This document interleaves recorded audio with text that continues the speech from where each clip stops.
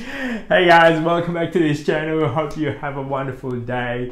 In today's video, we're going to talk about how we managed to turn ourselves around from minus $1 million to $1.2 million. That too is quite important. It's $200,000, all right? Yeah. 1.2 million in debt. At one stage of our life, in our journey to this financial freedom, we were raking up lots and lots of debt. To give you guys a breakdown of it, it was all pretty much on property. 7 years ago. 7 years ago. So you want to give them a little bit of background? 7 years ago, we went to a seminar. Yep. It's an Australian seminar about financial freedom. So I think, yeah, that guy kind of promoting get a lot of debt, acquired debt to get wealthy. So we were on that. At that time, we were at our late 20s. We were eager beaver, just trying to get a lot of properties. Yeah, because we were full time, only 2 of us, no kids. That's why we can get quite a lot of loans. Correct. So when we started, I already got one, and then I was, I think, $370,000 in the mortgage at that time, and then I met you. All right, yeah. And then we draw the equity. Apparently it's my fault, probably. So anyway, so at first we started with one property. I think I bought it at 410 and then get a loan for 360 or 370. And we joined the seminar. Okay, get more debt. We draw equity. The most easiest concept with a lot of seminars, the one that we've seen, is creating wealth using property, creating wealth using debt, creating wealth, but you gotta dig yourself with a lot of mortgage and debt. And then stuck in your career forever. Stuck in your career, using, I guess, tax benefits. Yes. Well, I think there's one point you stuck in there maybe for 7 to 10 years. That's what they normally promote. 7 to 10 years, or less. Then you keep doing again the same. Just keep buying, withdraw, buy, withdraw, buy, withdraw. And as long as the bank is willing to finance you, you keep doing the same. And then once the property market go up, you sell some of them and pay off the others. Then you get out of your rat race. Yeah. Well, and then fast forward now where we are, looking back, it's not a good strategy. Well, not for us. Not for us. So because that time we were young. We didn't understand. We didn't know, okay, we're going to start a family. We're going to have kids. We didn't know that one of us will be out of the job. Permanently. Yeah, permanently. Anyway, and then, we just acquired too much debt. What happened is we got one property, we drew the equity to bought another one. Yeah. Just pay 5%. At that time, we still. Yeah. I think now it's back 5%. I think so. I don't know. We pay 5%, and then another year, we saved up. Yeah. And then we saved up quite good, decent deposit. We paid 20% for that property, and then a few months later, we bought another one just by 5% because it's at the end of that peak. Boom. Yeah, it was 2015. Easy financing. Yes. Yeah. Anyway, at the end of that property purchasing period, we were in 1.2 million in debt in property. We didn't have any. We still didn't have any credit card loan or personal loan. No. All of them just on property. Yeah, 1.2 mil, and then. Once we got the last property, I was pregnant. I was like 6 or 7 months pregnant. Anyway, and then we stuck.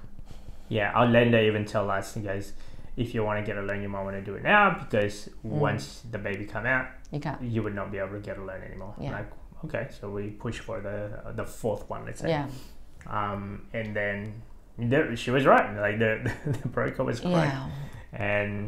And then the baby came out and I can go back to work. Life has changed since then. So as a whole, I think within under 2 years, we accumulate 4 properties. Yes. With a debt load of $1.2 million. Yeah. Yeah. And mind you, that's just the loan.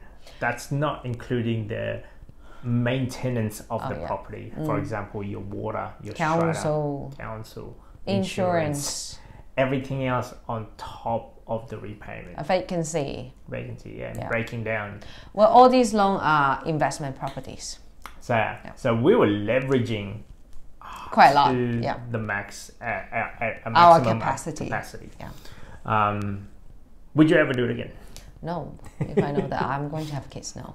I didn't know it, you know. Everyone's in that property strategy game. If it's the FOMO moment, like, and you know, once we got our 4th property, we're like, oh, we got 4 properties. We're like, we're so proud of ourselves. And now, there's a certain point where I guess, you know, we had a lot of surplus as well. We had like emergency fund.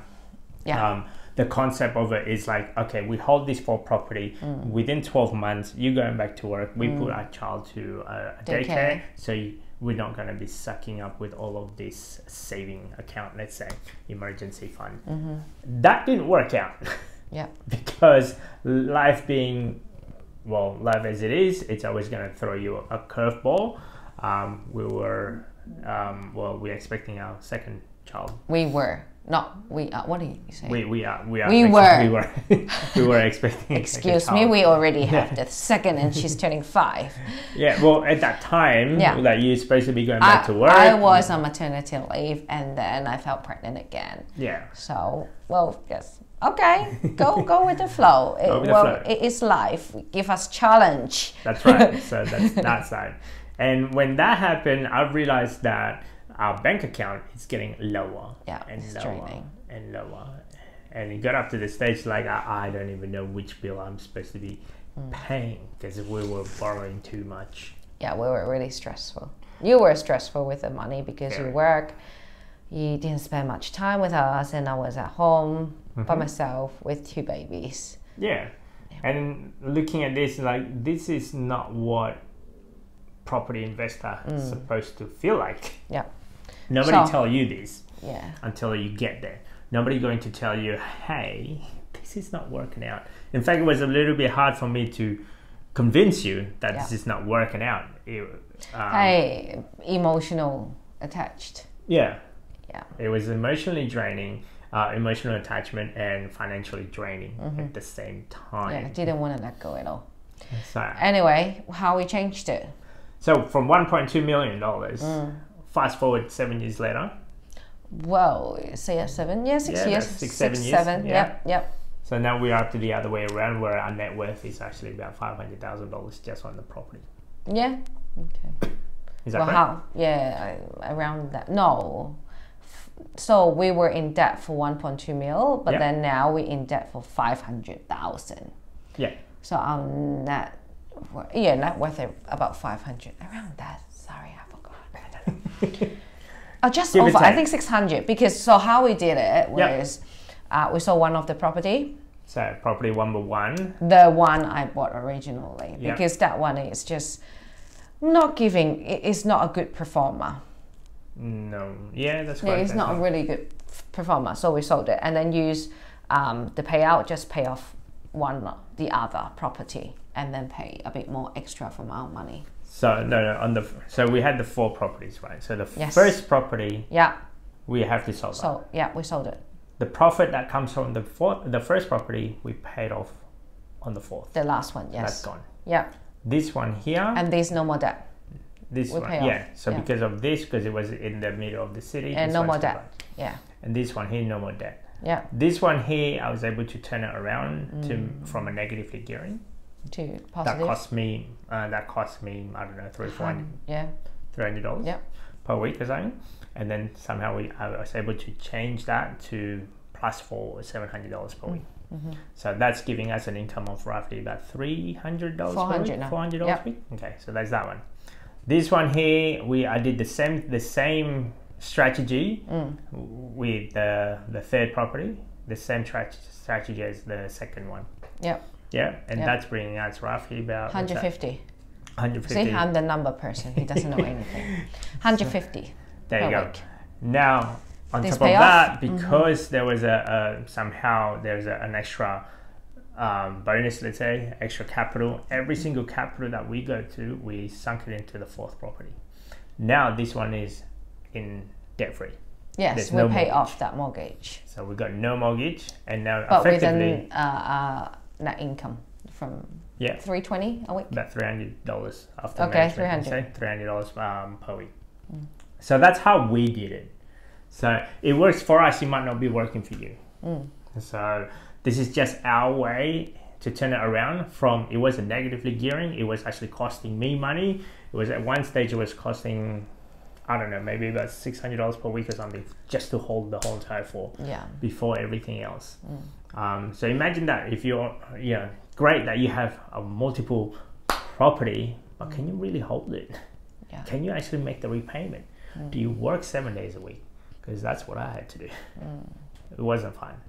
Whereas now it's the other way around, where now every single one of those is positively geared. Yeah, and we only have 2 of them that only for under $500,000 in debt. So, and their investment, they positively geared, but I'm sure a lot of people, because of tax return, tax benefit, you shouldn't paying off. But our goal is to pay it off as soon as we can.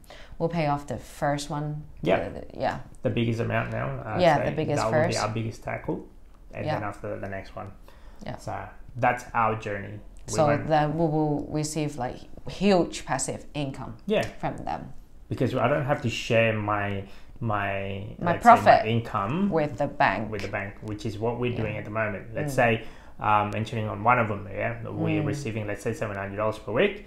The mortgage repayment, let's say 4 or 3. I think if we paid off everything, we'll receive extra $600 per week. Around that. So I would rather keep that $600 instead of sharing it with the bank.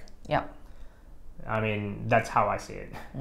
Because why would you want to give it to someone else if you can keep it? That's our mentality now. With a lot of property guru out there might be thinking, you're wasting it, you this and that, but that's great, that's working for you, but this is working for me. Mentally it's not working for us. We tried. So there's bound to be a way. If you guys like this type of content, do let me know, because I don't know if you guys like to know about the property side. But so far it's been pretty good journey. It was a bit stressful at the beginning, but it's just challenge, and you have to find a solution to fix it. If you guys are a couple, definitely need to sit down and read how your money works, the ins and out of your money. Because that's really important. That's my learning curve, because I did have to sit down in the middle of the night by myself to figure out what is going on, what happened here, how come I have to work 7 days a week, how come this feels like it never ends. That's how I felt, but you need to sit down, because the both of you have to work together. And then if you're single, you work it out yourself. Go talk to a friend, I think, with same mindset. I think it's the hardest thing. Not many people willing to open up. I want to talk about that. Because a lot of people will only see the good side of property investing. That's all that I see. I've seen like a lot of, I guess, even Facebook feed or advertisement, always showing this, gold and glory, passive income on property. You can, double your income, retire very quickly and all that jazz. I'm sure you can. I'm sure. Maybe the recipe, it works for them. Our recipe might works for us. It works for us. I mean, if you want to get in contact with us, I do leave the information on the description, how you get in touch with us. Anyway, that's just our 2 cents. Hope that helped. Don't forget to subscribe. Comment. See you next time. Bye-bye. Bye.